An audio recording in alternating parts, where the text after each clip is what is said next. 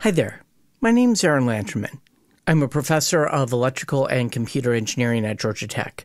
In a previous lecture of ECE2026 Introduction to Signal Processing, we looked at signals that consisted of sinusoids whose frequencies were piecewise constant.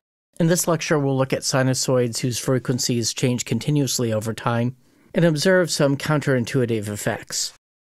To motivate this lecture, I'm going to try something in MATLAB. Well, actually, I'm using Octave right now, and I'm going to show you this doesn't work. So let me set a sample rate, and I'm going to set up a time variable to create a 4-second signal. Now, what I want to do is create a sinusoidal wave that changes continuously in frequency in a linear fashion from 500 hertz down to 100 hertz. So let me write f equals 500 minus 100t. And this doesn't actually work. So what I'm going to do is I'm going to call this f_want to indicate that that's the frequency that I want to hear at any given point of time. Let's see, that should be tt. So at time equals 0, this is 500. At time equals 4, I'll get 500 minus 100 times 4, 500 minus 400, which would give me 100. So ideally, this should go from 500 to 100. And just to emphasize that, let me plot f_want. So 500 going down to 100. That's what I want. Okay, so let's create a waveform xx cosine 2 pi f_want times tt. And here f_want and tt are both vectors, so I need to have the period here. And now let's listen to it.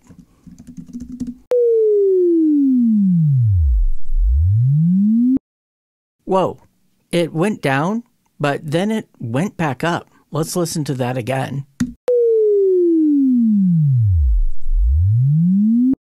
So what's going on here? So we're now going to think about functions with a generic angle function psi of t. This can be fairly flexible. Often it may embed a signal that we want to encode and transmit.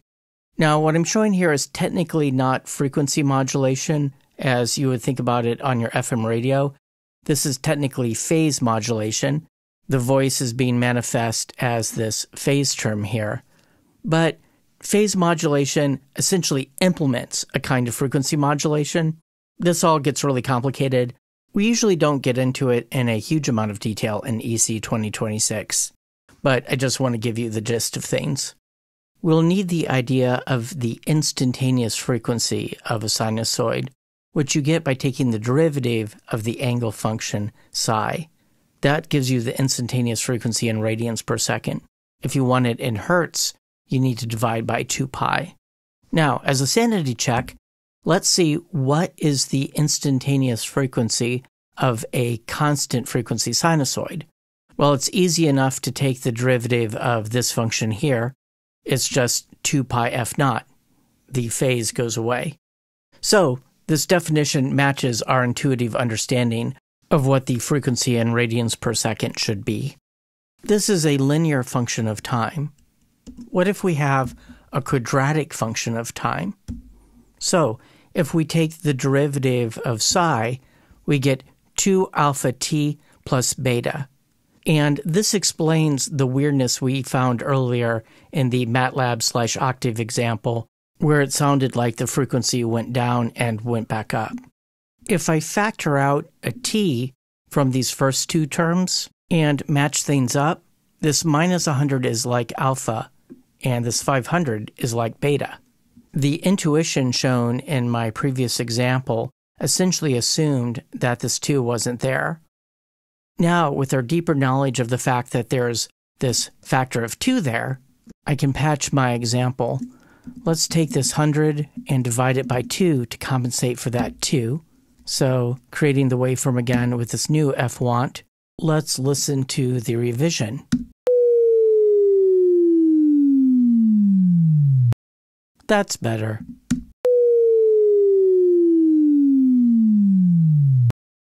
Essentially, earlier when I didn't have the division by 2 here, as far as the frequency I wanted, there is a multiplication by 2 in the second term that I didn't know about, and that meant that the instantaneous frequency dropped faster than I was intending.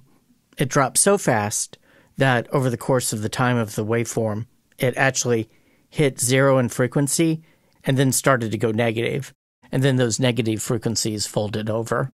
Again, remember the formula shown here is in radians per second. You need to divide by 2 pi if you want it in hertz. Here's an example of an upward going chirp along with its spectrogram. Its instantaneous frequency runs from 200 hertz to 1800 hertz. An excellent exercise is to see if you can write a MATLAB function that produces that chirp. Suppose the angle function psi itself also has a cosine in it. When we take the derivative of the cosine is minus sine, but notice that this beta shows up in front according to the chain rule. So the sweep that you get in the instantaneous frequency depends not just on this alpha, but on this frequency beta inside of here. Now, if you implement this in MATLAB and plot the spectrogram of it, it will look something like this, because all of the negative going parts of this wave fold over. And as I mentioned before, psi can include all kinds of information. Here's an example of a siren kind of sound. So the spectrogram looks like a sinusoid. And in my more devious moments, I've sometimes put a question on a final exam where I show a spectrogram like this and ask the student to find the associated formula. Let's look at the DSP First website, scroll down to Chapter 3, and take a look at these example spectrograms. In particular, let's look at some chirp sounds. Okay, you've heard this kind of thing before already. Let's look at this up-down modulated chirp. It'll go up, go down, go back up.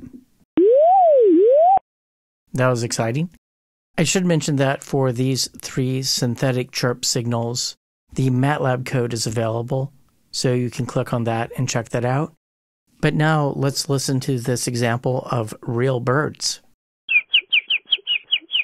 I should mention the sound clip is longer than the actual spectrogram shown here. But anyway, you can imagine manually looking at the spectrogram, extracting some parameters from it, and trying to synthesize that sound in MATLAB. Now, in all of the examples in this lecture, the instantaneous frequency changed slowly enough that you actually perceived it as a changing frequency. If you create some kind of frequency modulation scheme where you start cranking up the frequency of modulation, eventually you don't perceive that frequency variation anymore. You get to the point where you perceive entirely new kinds of timbres. That's the technique used in something called FM synthesis, made famous by the Yamaha DX7, and we'll talk about that next time.